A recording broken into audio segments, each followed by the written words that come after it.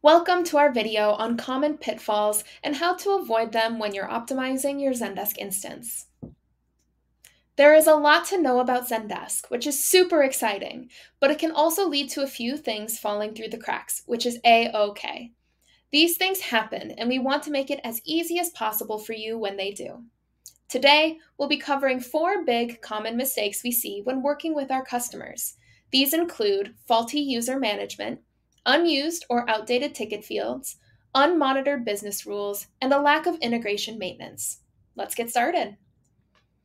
One common mistake to avoid that comes with a pretty quick fix is faulty user management.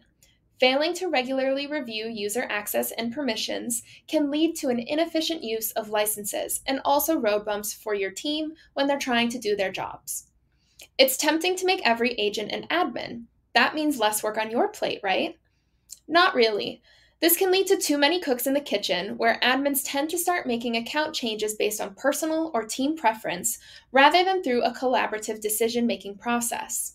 To avoid this, we suggest maintaining a ratio of no more than 1 admin for every 10 agents, though the right ratio truly depends on your use case.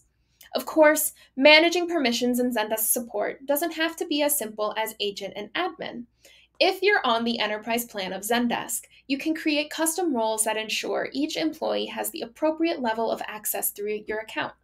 You can get as granular as you'd like by determining everything from the type of information an employee can access to the settings they can configure. The next mistake to avoid is having unused or outdated ticket fields. Over time, ticket fields may become unnecessary or no longer serve you and the business. It's important for admins to review and clean up these fields to include fields that are only relevant to your business and workflows now, in order to have more consistency across your support, higher efficiency in ticket creation and updating, and better reporting for custom data. Not sure where to start with this? Try running a report in Explore on all of your custom ticket fields and see how many times they were applied to a ticket within the past few months. This will help you determine which fields are still relevant to your workflows and tickets and help you weed out which ones aren't.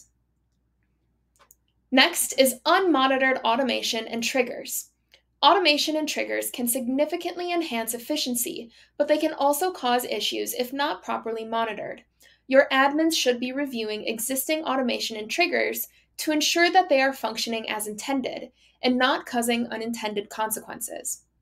A clean set of triggers and automations is essential to the success of any account that works with tickets at scale. You'll want to beware of things like overlapping conditions across multiple business rules that could unintentionally send tickets astray. To keep your workflows in order, we recommend using categories with your triggers. This allows you to visually group triggers together and make things easier for trigger management. We recommend categories like set, assign, and notify to get you started.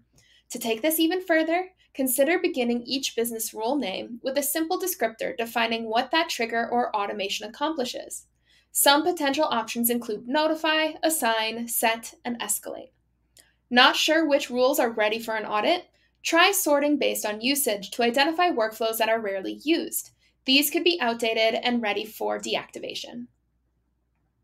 Finally, it's important to ensure you have your tech stack nicely integrated with your Zendesk. It is so important to have your tech stack integrated with Zendesk, and it's very easy to do so with our Zendesk Marketplace, which houses hundreds of different integrations. If Zendesk is integrated with other systems, such as a CRM or e-commerce platforms, your admins should ensure that these integrations are properly maintained and functioning correctly to prevent data discrepancies or interruptions in workflow. And if you see an integration for a tool you no longer use, let's remove it from your account so it's not even a thought in your head anymore. We've talked a lot about these common mistakes to avoid in your Zendesk and how to fix them when you're optimizing your own account. I'm sure you're already doing a great job, but it's always a good idea to remind ourselves of ways we can improve our practices and thereafter our team's success. Thank you for watching this video, and we'll see you next time.